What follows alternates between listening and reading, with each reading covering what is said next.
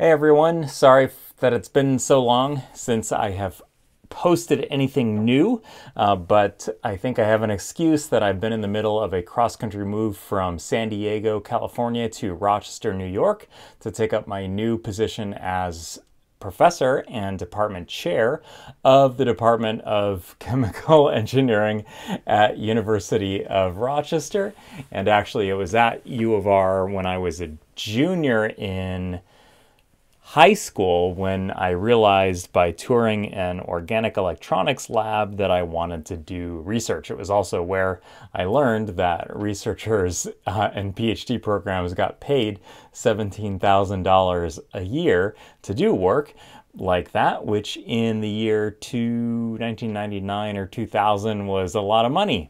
And the other thing that happened this week is that I finally got a hard copy of my book.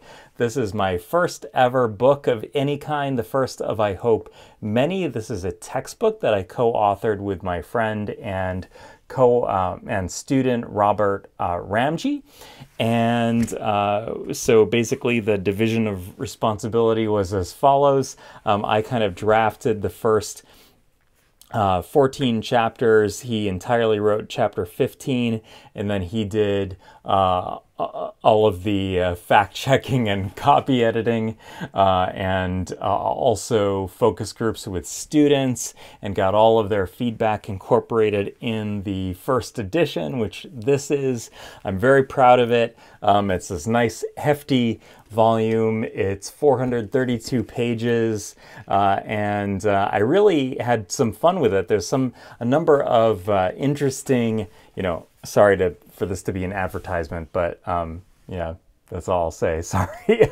Sorry, not sorry. I did some interesting things. I think we did some interesting things with this. So the first paragraph here has a QR code, and you can scan that to get a video summary done by me or Robert for chapter 15 on the chapter. And then each chapter also has a good number of worked problems. So here are the problems, and then the solutions are right after. So in all, the book has 150 worked problems in it. All of the figures we drew by hand, and I think the purpose of this was not because I don't necessarily have that great of skills at digital art, although that's also true, but it was just really fun to make it kind of look like a lecture. We tried really hard to make the tone of the writing in the book something that that a committed first-year undergraduate could understand, but that people farther on in their careers, in their studies, or even in their industrial careers, could have something as a desk reference. Topics that we cover include an introduction to nanoengineering, then forces between atoms, molecules, particles, and surfaces, then forces due to size confinement, molecular engineering, including a brief intro to organic materials engineering, some polymers, multifunctional polymers, and then a good chunk of the book is about nanofabrication engineering, as well as self-assembly, top-down versus bottom-up.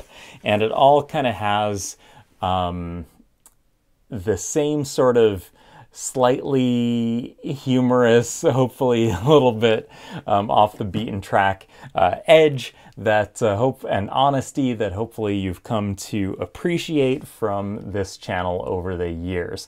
This is my cat, Zoe. Hi, Zoe. All right, so I hope to converse more with you folks about the book, what you liked, what you'd like to see in a second edition, what other books you might want to see, and I'll link to some places where you can buy the book in the description of this video. Keep in mind that I did not set the price. Keep in mind that the production of a university or scholarly monograph is actually pretty hard to subsidize because there aren't that many people who buy the books, so the price point has to be pretty high. But hopefully, you can find it somewhere if you don't choose to buy it. So take care, and I'll see you next time. Thanks.